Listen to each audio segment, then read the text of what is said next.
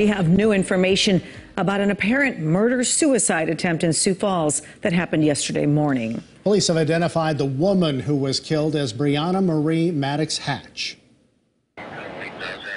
Police arrived at this apartment at 7:45 Wednesday morning after getting a call for an unknown problem from an unidentified caller. They called, they heard somebody yelling, and then the line disconnected. Police were met at the door by a 5-year-old boy who said the man had hurt the woman.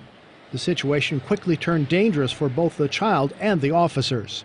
As the officers were going to that bedroom, the suspect pointed the gun at them. They grabbed the child as they were leaving. That's when they heard the gunshot. The SWAT team was called in to help and was just about to enter the apartment when a single shot rang out.